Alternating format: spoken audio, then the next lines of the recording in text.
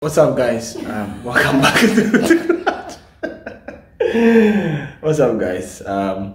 Guess what? Okay, so my wife brought this thing yesterday from town that she got it in the market in Trotro that somebody said is good for brushing your teeth. Okay, now me normally I was using my own pepsodent. Guess what? And the wife that we say we should use this signal. Look. And I started using signal. I'll put my pepsodent away. Now hold on. I'll put my pepsodent away. I'm using signal now. Now you brought a new thing again that I used to brush my teeth. Now I said somebody said try it. Try what? At where? Is this not working? Working. Which side am I seeing? Oh, this one is no, I throw my pepsodent away and I'm using this one. The pepsodent. Okay, so now it's not working. Who told you about this thing you just bought? Who told me?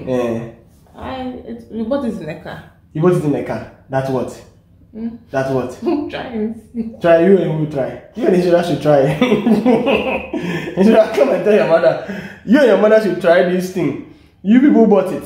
Me, I'm not using it. Have you not heard about the mom who was selling a refrigerator? Guys, tell me. If you think I'm being cynical, tell me. I beg you. If you think I'm being traditional or old, tell me. Because I don't like to use new things I have not tried before or it's not accepted by society or FDA has not approved. This one has approved. NAFDAC. Who's NAFDAC? Where did NAFDAC come to this country? I guess.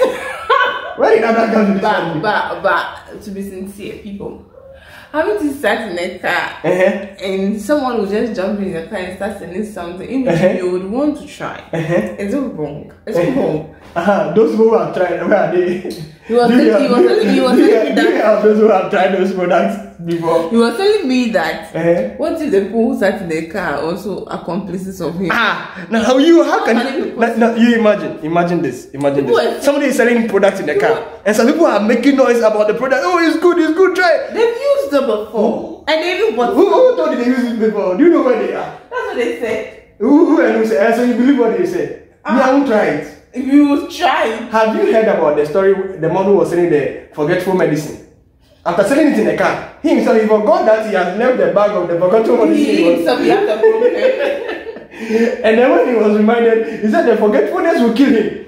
So imagine this product, you go and buy this product, you are trying this product, and telling me that I should try it for my teeth, my mouth. What if he kills me? Let's try.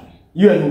Yeah. Oh, I won't try. We will try. Oh, okay. So they will try. And whatever happens to them, please just tell them that I told them.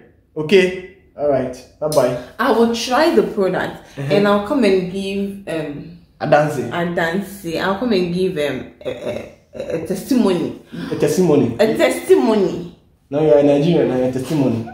You and your daughter should try. I'll come and give you. You and your daughter should try. A testimony about the product. Okay. Hold down. Whatever happens to them, tell them that I told them so. Nothing will happen to us. Okay.